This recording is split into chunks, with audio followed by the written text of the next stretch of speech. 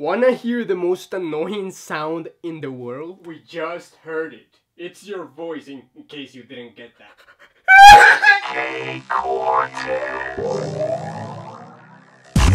Dumb and Dumber is still one of my all-time favorite movies. Definitely favorite comedy. It's just so dumb in the most intelligent of ways. It's kind of like a dumb girl who gets all A's. I don't really know what I'm saying, so yeah. It's just that usually you need a fool and a straight one. Like a really dumb one needs a really smart person to contrast it. But Dumb and Dumber managed to have two fools be geniuses at the same time, but like really dumb geniuses. So am I excited that a second Dumb and Dumber is finally gonna come out? And no, a second one did not already come out, because I have no idea what you're saying, what you're even thinking, because no other Dumb and Dumber has ever come in the existence of existence. You get me? Nothing. Zero. Nada. Pew. Yes, I'm excited that for the first time ever, Dumb and Dumber is gonna have a sequel. I mean, 20 years later, but you know, better late than crappy prequels to fill in the time, which luckily never happened for this franchise.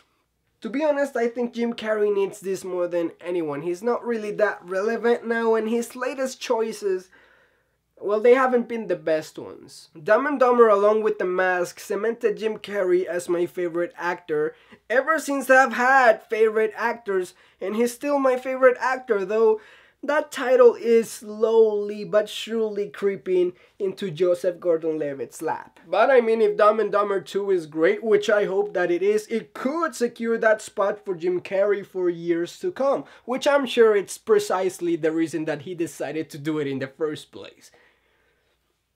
Already the premise gives me high hopes for it.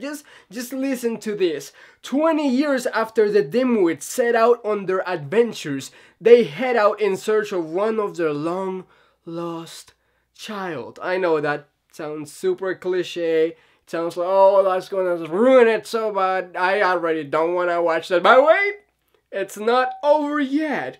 One of their long-lost child in hope of gaining a new kidney. Yes! Yes! A new kidney!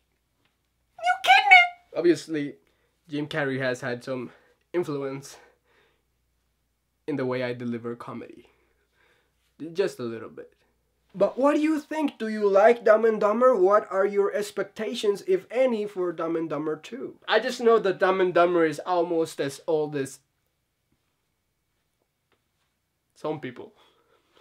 Not gonna name any names. See you later, crocodile.